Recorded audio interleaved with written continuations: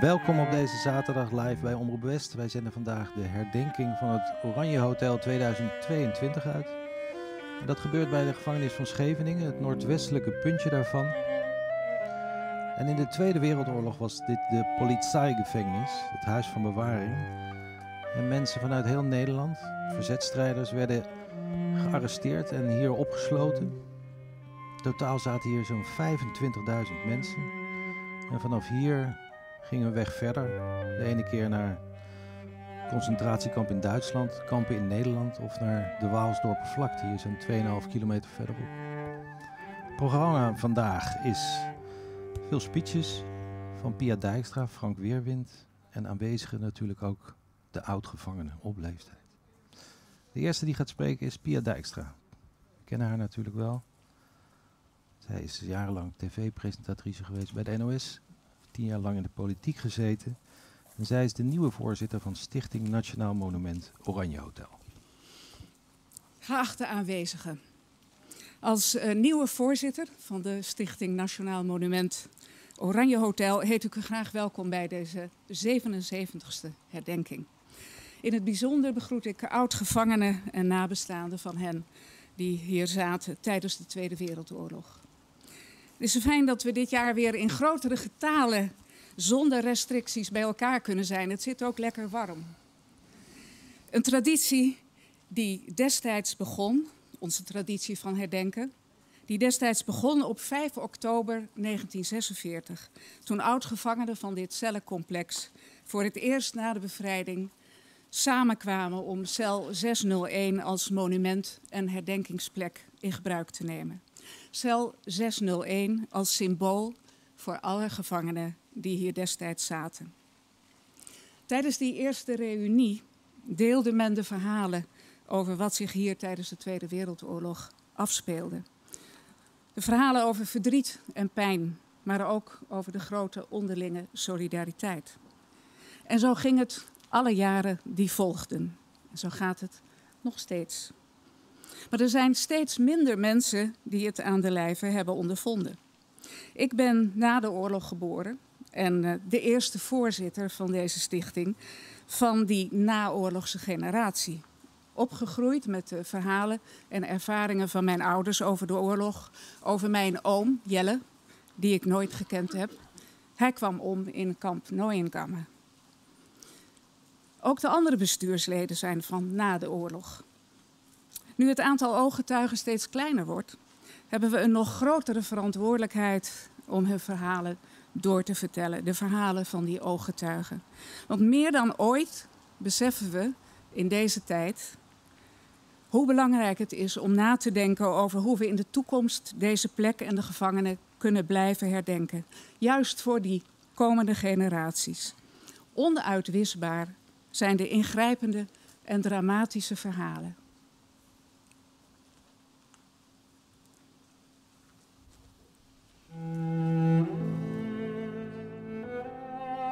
Aan beide uiteinden van de wandelplaats stond een bewaakster. Abstand houden. Niet reden. Abstand houden. Mijn handen, die met stalen boeien op mijn rug zaten, werden in de knieholte vastgehouden. 6 man vuurden van alle kanten vragen op me af. Dit is het Oranjehotel. Dat is een heel bijzondere plek. Want in de oorlog zaten hier meer dan 25.000 mensen gevangen. Sommigen kort, sommigen lang. En die naam Oranjehotel is al in de oorlog aan deze plek gegeven als een soort erenaam. Verwijzend naar de verzetstrijders die hier gevangen zaten. Maar minder bekend is dat hier ook heel veel andere mensen gevangen hebben gezeten. Jong en oud. Mannen, vrouwen en kinderen. Roma, Sinti, Jehovah's, Joden. Maar ook mensen die bijvoorbeeld luisterden naar Radio Oranje. Of die clandestien slachten. En de meeste van hen zouden onder normale omstandigheden nooit een gevangenis van binnen hebben gezien. De emmer met deksel is als wc te gebruiken. Berekend voor 1 persoon. Dus liep het vieze ding over als we met 5 vrouwen zaten, daar hij maar 1 keer per etmaal werd geleegd. Ik lees de opschriften op de muren. Vast en ter dood veroordeelde. Mijn hart bonst. Wanneer ga ik eraan? Deze plek is heel belangrijk als monument. Want hier ligt die geschiedenis van de Tweede Wereldoorlog tastbaar. Dit is de plek waar bijvoorbeeld nog een dodencel is. Helemaal gebleven zoals hij in de oorlog eruit zag. Maar op deze plek is ook het poortje bewaard gebleven. Een scheidslijn destijds tussen leven en dood. Want dat was de laatste gang die de mensen die ter dood veroordeeld waren door de Duitsers gemaakt hebben. Over de toekomst van het herdenken ben ik heel hoopvol. En daar helpen dit soort plekken bij. We weten dat kinderen heel erg geïnteresseerd zijn in de Tweede Wereldoorlog. En dat ze ook graag willen herdenken. Maar ze hebben wel verhalen nodig. Uitleg wat er is gebeurd. En dat kan op deze plek, hier in het Oranjehotel, heel goed. Want hier is echt wat gebeurd. Ja, u hoorde het al in de film. Dit is een bijzondere herdenkingsplek. Hier gebeurde het. In de cellengangen kun je bijna nog de voetstappen en de kreten horen van degenen die zaten opgesloten. Verhoren die vaak gepaard gingen met geweld en lijfstraffen. Sinds 2019 is het Nationaal Monument Oranjehotel een herinneringscentrum en een museum. Behalve die ene belangrijke herdenkingsdag in het jaar, zoals we nu hebben, kun je nu vrijwel elke dag deze plek bezoeken. En dit monument, waar het verleden tastbaar is, nodigt uit om met mensen het gesprek aan te gaan over oorlog en vrede. Over rechtsstaat en democratie. Meer dan ooit staan deze onder spanning. Niet ver hier vandaan. In Europa woedt een oorlog op dit moment. Bij degenen die de Tweede Wereldoorlog meemaakten, roept het traumatische herinneringen aan die tijd op. En we zien ook hoe het vreselijk mis kan gaan als we niet in staat blijken ons te weer te stellen tegen ideologieën en autocratieën die mensen tegen elkaar opzetten. Het schrikbeeld is een ontwrichte samenleving waarin wetteloosheid en rechteloosheid de norm zijn. Met leerlingen uit het primair en voortgezet onderwijs die deze plek bezoeken, gaan we dan ook hierover in gesprek. En wat mij opvalt, er komen heel veel jonge Duitsers op bezoek. Die willen informatie over die oorlog. Daar waar hun grootouders voornamelijk zwegen. Het Oranjehotel staat voor weerbare mensen. Die hun mond niet hielden. Opkwamen tegen onrecht en zich verzetten. Mensen vanuit alle lagen van de bevolking. Met verschillende politieke achtergronden. Maar ze waren één tegen een gezamenlijke vijand. Zijn wij vandaag de dag nog in staat om ons te verweren? De gevangenen van het Oranjehotel zijn ons voorbeeld. Het gaat niet om het eigen belang, maar dat van de samenleving. Het belang van mensen die slachtoffer worden van onrecht en onderdrukking. Wij hebben nu te maken met steeds verdere verruwing van het publieke debat. Waarin feiten door sommigen worden gezien als ook maar een mening. En vrijheid van meningsuiting wordt gezien als vrijheid om te kwetsen, te bedreigen, te intimideren, te liegen. Tot in ons parlement zijn deze geluiden te horen. Daar moeten we ons tegen verweren. En ik zie dat langzamerhand meer mensen een streep trekken. Niet zwijgen, het niet langer tolereren.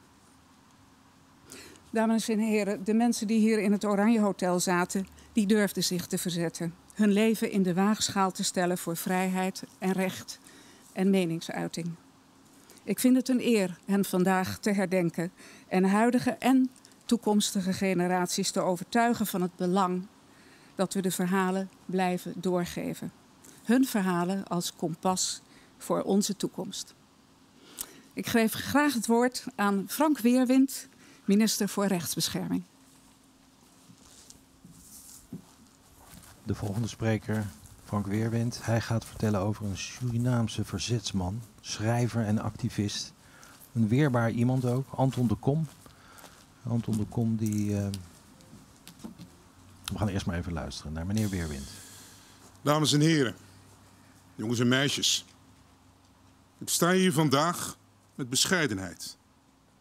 Bescheidenheid ten opzichte van de mensen die in de Tweede Wereldoorlog opgesloten hebben gezeten in het Oranjehotel. Enkele van hen zijn in ons midden.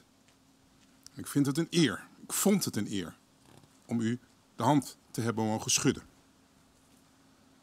Er zaten hier mannen, vrouwen en zelfs kinderen gevangen. Gewone mensen, maar vaak wel met bovengemiddeld veel moed. En wat hebben ze het zwaar gehad? Wat zijn er veel die dat met opgeheven hoofd hebben weten te doorstaan? In hun getuigenissen vind je terug hoe ze zich bekommerden om hun lotgenoten en om hun dierbaren. Zoals verzetsman Arai Kop, die in 1941 het volgende briefje schreef aan zijn vrouw.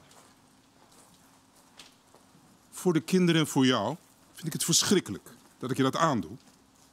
Ik hoop dat je mij dit vergeeft, want wij hebben toch niets slechts gewild. De volgende ochtend werd hij gefusilleerd op de Waalsdorpervlakte. Ik denk ook aan het verhaal van Bertie Ikke Hennekman. En heel fijn dat u vandaag in ons midden bent. In 1944 werd de kleine Bertie hier opgesloten met haar broertje en haar tante Katie, ofwel mevrouw van 't Veer. Bertie was toen 4 jaar oud. En haar tante vertelde de kinderen dat ze in de cel eigenlijk aan het kamperen waren.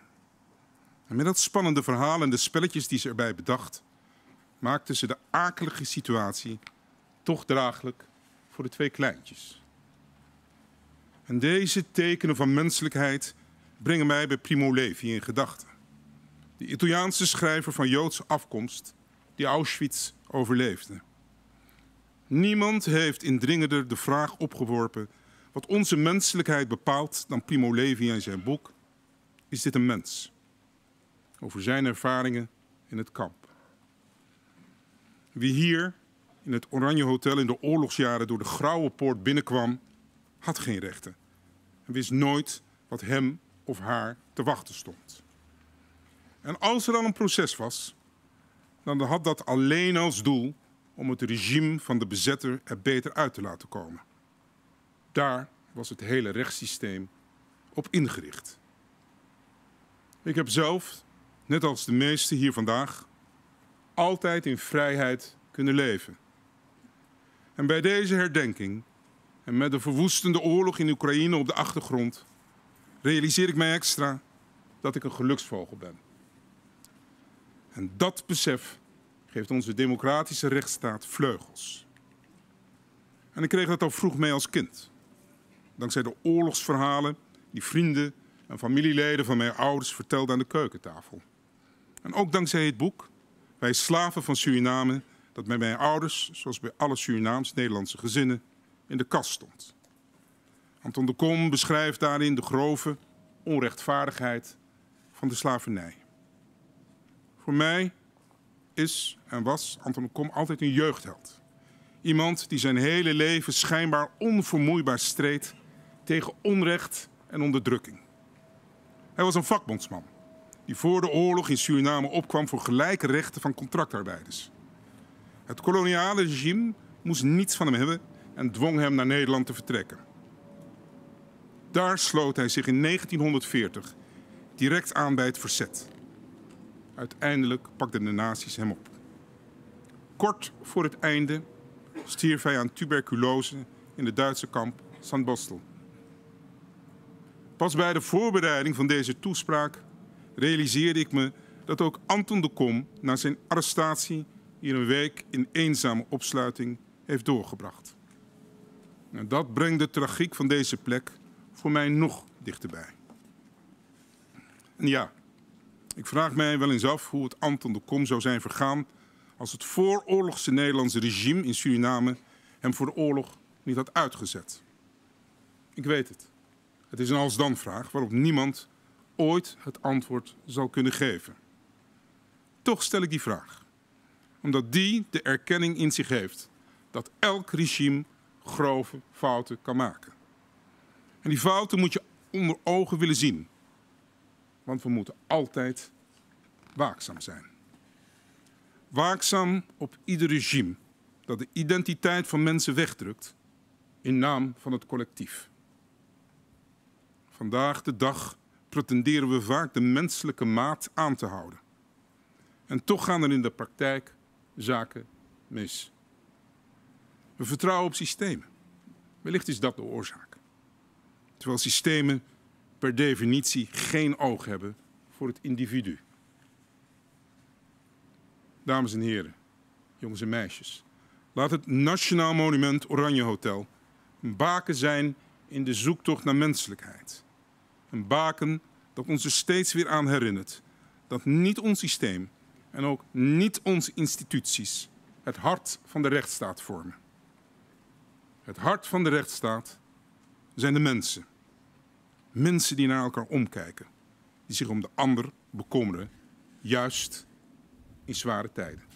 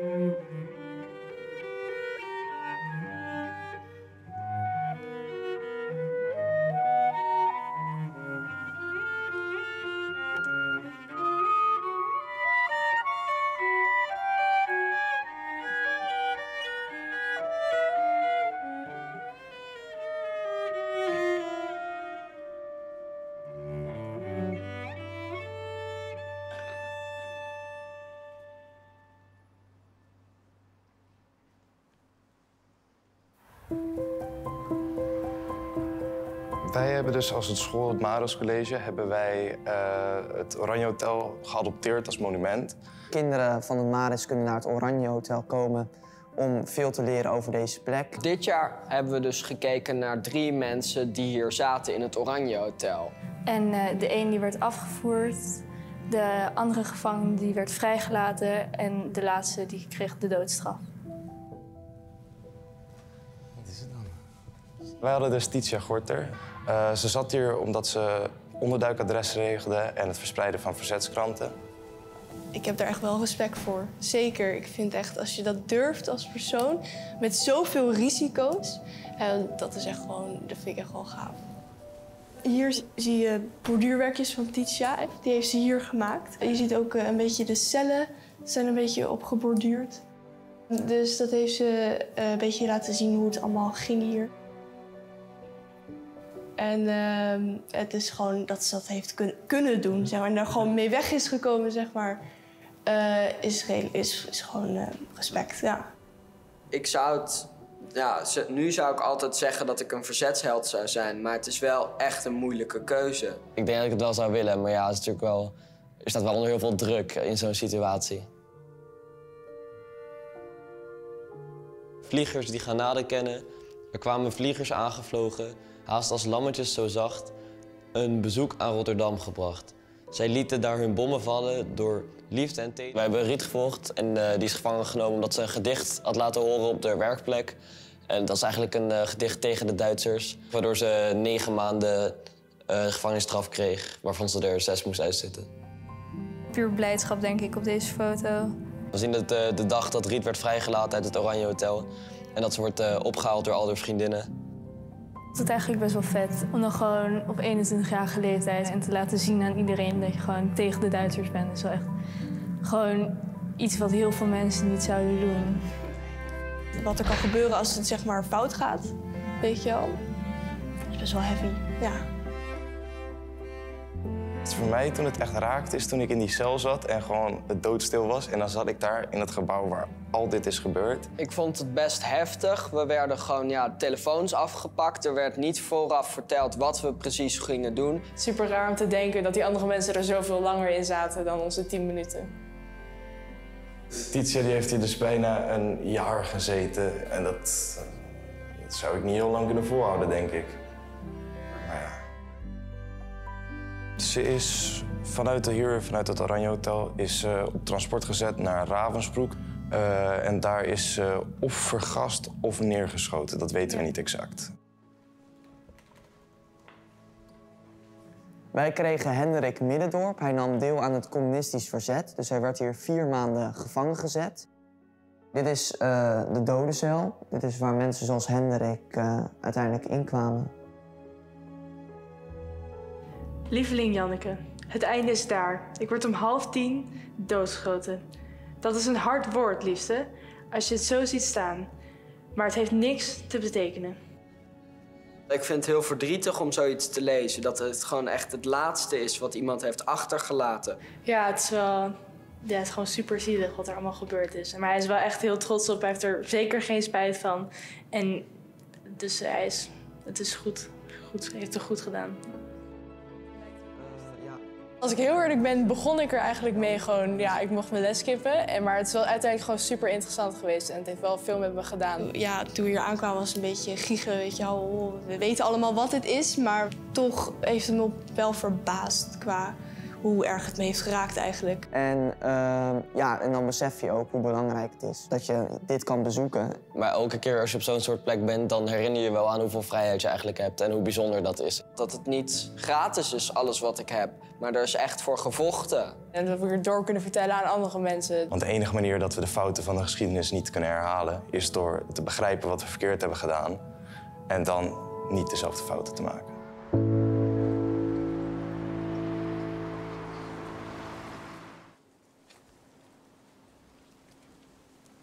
Hans, we hebben jou zojuist gezien in de film.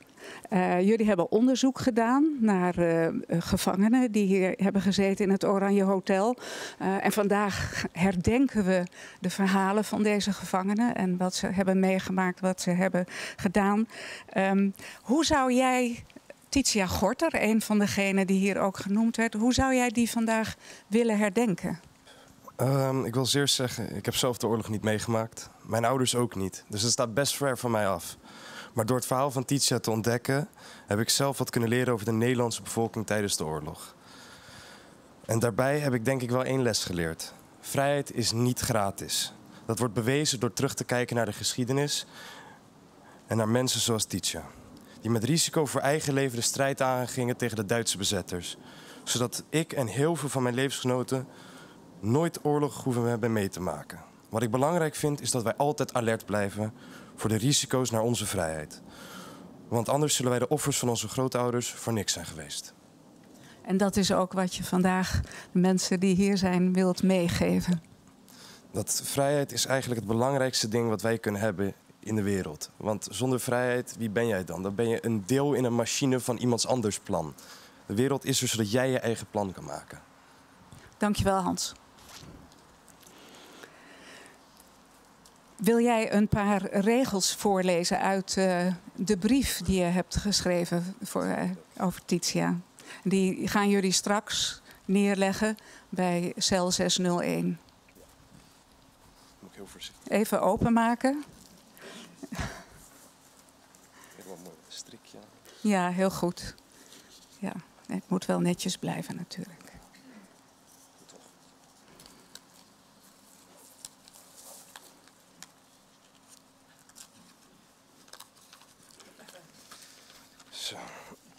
Beste mevrouw Gorter, het blijft na zoveel jaren nog steeds tragisch dat u niet een vrij Nederland van de naties heeft mee kunnen maken. Wij zullen al uw offers en dat van alle anderen nooit vergeten. En wij zijn dankbaar dat u voor onze toekomst heeft gevochten.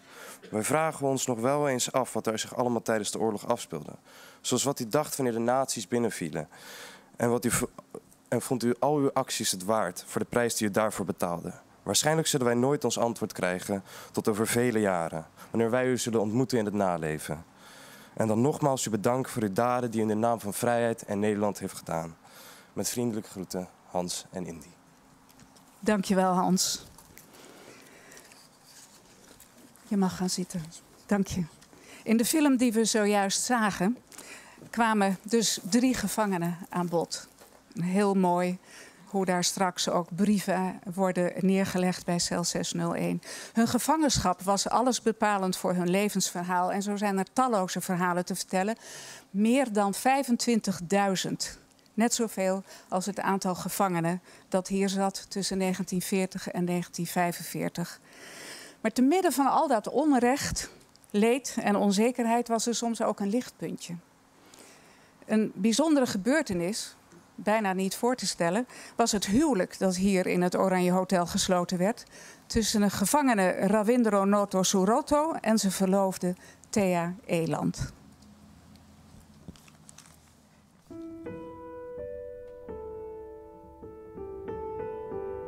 Soete, dit is een hele bijzondere plaats voor onze familie. Gek dat ik er nog nooit geweest ben eigenlijk. Nou ja, dat is goed dat het nu de eerste keer is. Mijn vader zat in het verzet al heel in het begin van de oorlog. En die hele verzetsgroep is op een gegeven moment opgerold. En daardoor is hij hier in de gevangenis terechtgekomen. In afwachting van zijn proces. Hij heeft hier een proces gekregen. En heel veel verzetstrijders die werden hier doodgeschoten. Als er 's ochtends vroeg om 6 uur iemand naar buiten werd gebracht, dan wisten alle gevangenen wat er ging gebeuren. Ja, ik vind dat gewoon onvoorstelbaar. Gewoon, ik kan het me niet eens inbeelden. Of, ik kom hier nu even langslopen, maar voor hem was het echt de realiteit van... Morgen kan het dat dus een van mijn vrienden door het poortje loopt en geëxecuteerd wordt. Ja, raar dat dat echt hun leven was. Ja. Mijn ouders waren verloofd. En op een gegeven moment merkte mijn moeder dat ze dus zwanger was. En wat heel uitzonderlijk was, de directeur van het Oranjehotel heeft er toestemming voor gegeven om het huwelijk te voltrekken in zijn directiekamer. We staan hier precies op de plek waar het huwelijk vertrokken is. Ja. Mijn moeder snijdt de bruidstaart aan, zo te zien. En er wordt champagne gedronken. En het is niet te geloven dat het in de gevangenis is. Waarom hebben ze hier eigenlijk toestemming voor gekregen? Of hoe kan het dat het dan ook allemaal zo uitbundig is? Ja, die directeur die was heel erg vriendelijk en die vond het goed. Ja. En hij is later ook vrij snel vervangen door een hele strenge directeur. Okay. Maar hij was dus veel te toegeeflijk. Ze zijn getrouwd en mijn moeder is gewoon naar huis gegaan. En mijn vader is eerst ter dood veroordeeld. En in hoger beroep is hij tot levenslang veroordeeld. En afgevoerd naar een Duitse gevangenis. Hoe lang heeft hij daar nog gezeten? Nou, tot ze bevrijd werden. Hij is toen met het Rode Kruis vervoerd naar Nederland. Ja, het spoor dat hij TBC... Ja, hij had heel erg TBC. Nou ja, we hebben elkaar dus wel allemaal weer gezien, hoewel ik daar geen herinnering aan heb. Maar hij was zo ziek dat hij uiteindelijk toch is overleden in 1945. Het is een hele korte historie, hè? Ze zijn getrouwd en het was 3 jaar later over. Ja. Was het weg. Ja.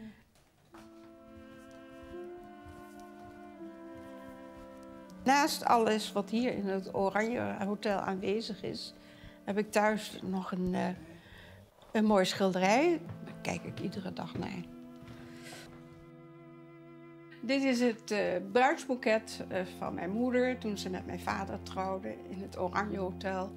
En het is geschilderd door Han Pieck, die ook gevangen zat in het Oranjehotel. Hij was de broer van Anton Pieck. Maar in onze ogen de betere kunstenaar. Doet je denken aan je ouders. En de hele toch heel verdrietige geschiedenis. En dat je dat moet weten en dat je dat moet doorvertellen. Wat staat hier dan op? Ja, ik verlaat deze plek denk ik met dat ik toch wat meer over mijn familiegeschiedenis weet. En daar ook trots op kan zijn, denk ik. En ook dat ik, dat ik zin heb om het ook aan andere mensen te vertellen eigenlijk.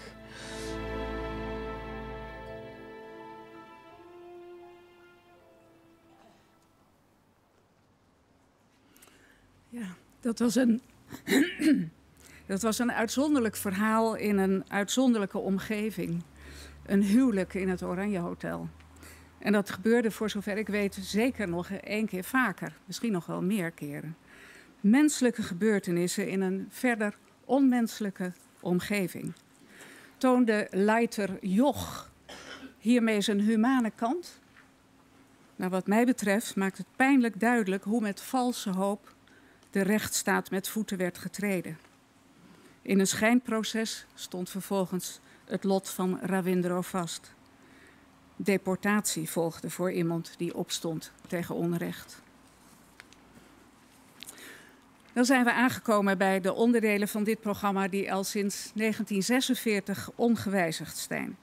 De stille gang langs dodencel 601 en kransleggingen. Eerst zal het New Phoenix Ensemble, u hebt ze al eerder gehoord, het Andantino van Erwin Schulhoff uitvoeren. Deze componist van Duits-Joodse afkomst zag zich in 1933 in Duitsland geconfronteerd met een verbod op het uitvoeren van zijn muziek. In juni 1941 werd hij gearresteerd en naar Theresienstadt gedeporteerd. Hier stierf hij aan de gevolgen van TBC. Het New Phoenix Ensemble stelt zich ten doel muziek van vervolgde componisten, zoals Schulhoff en Leo Smit, die u eerder hoorde, weer te laten klinken. Na de muziek houden we straks 1 minuut stilte. 1 minuut waarin we stilstaan bij alle gevangenen die hier door de bezetter in het Oranjehotel werden opgesloten, onzeker over het lot dat hen te wachten stond. Daarna volgt het Wilhelmus en nodig ik u allen uit om in stilte aan het défilé langs cel 601 deel te nemen. Grietje de Vries, dochter van de in 1944 gefusilleerde Hendrik de Vries, zal namens oud-gevangenen en nabestaanden de eerste krans leggen.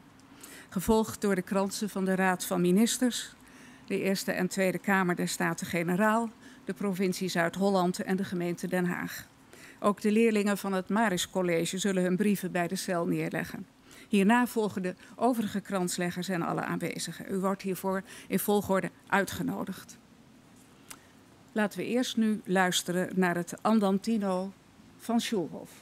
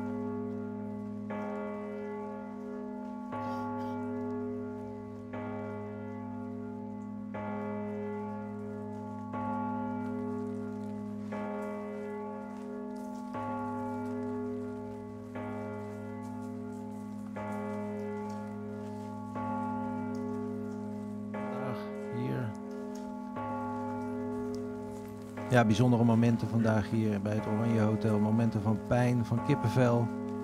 Mooie beelden. Kortstondig geluk. Dat zagen we in dat filmpje van dat huwelijk. En hele mooie woorden gesproken vandaag. We zien hier het buitenterrein van de gevangenis. En het lijkt wel of je in de duinen loopt. En achter deze muur beginnen ook gewoon gelijk die duinen. Dat is ook dat poortje waar men dan doorheen moest. Het poortje des doods richting de Walsdorpervlakte. En dan werd je in een vrachtwagen geladen. En dan kwam je op een soort maanterrein terecht. 2,5 kilometer verderop.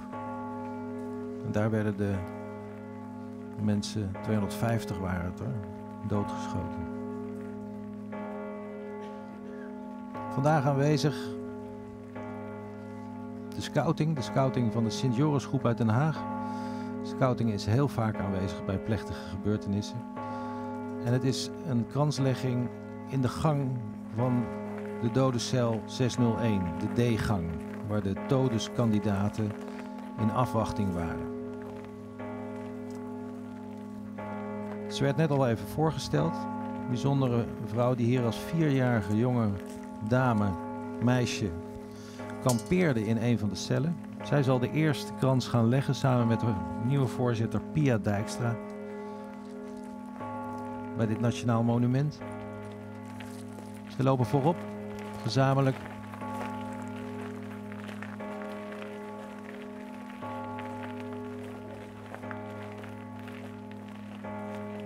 Krans van de Tweede Kamer.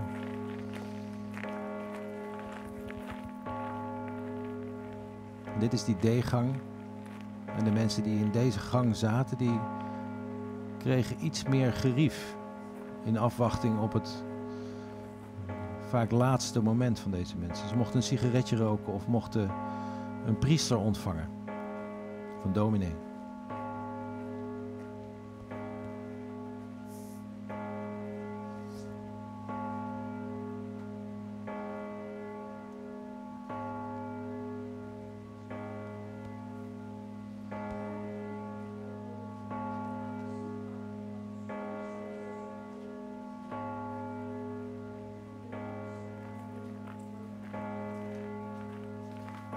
De tweede krans wordt gelegd door Frank Weerwind en Anke van der Laan, directeur van het Nationale Monument Oranjehotel.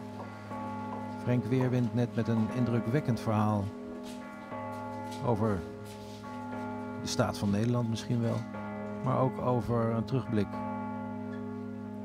van verzetsheld Anton de Kom, Surinamer die naar Nederland werd gestuurd en daar zijn noodlot trof.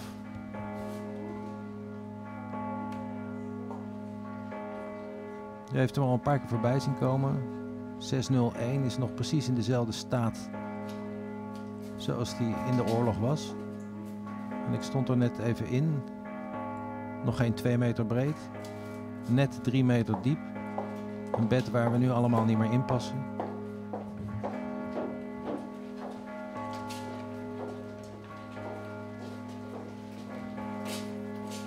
Namens beide kamers der Staten-Generaal. Professor de Bruin, de voorzitter van de Eerste Kamer, en mevrouw Bergkamp, Vera Bergkamp, de voorzitter van de Tweede Kamer.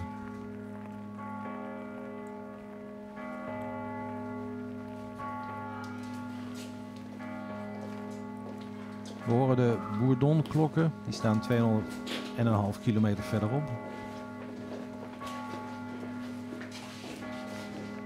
Die reiken niet tot in het Oranjehotel. Maar er is een lijntje gelegd. Namens de provincie, de commissaris van de Koning, de heer Smit.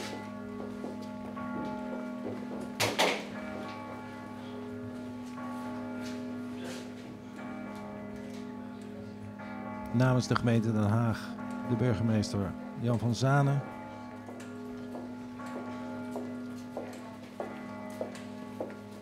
Samen met mevrouw Rijmakers, we zagen haar net in het filmpje. En zo een lange gang van kransenlegging vandaag hier.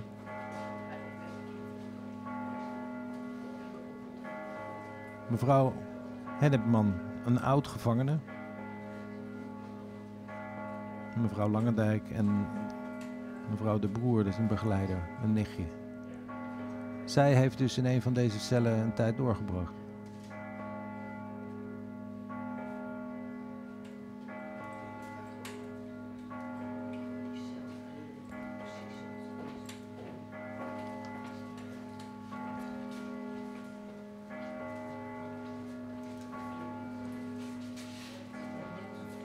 Een van de laatste mensen die er dus nog heeft meegemaakt en daardoor het ook echt kan navertellen.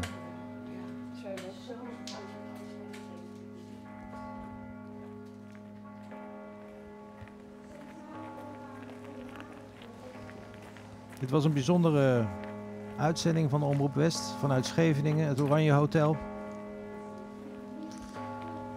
Met bijzondere woorden en tot zover deze live-uitzending.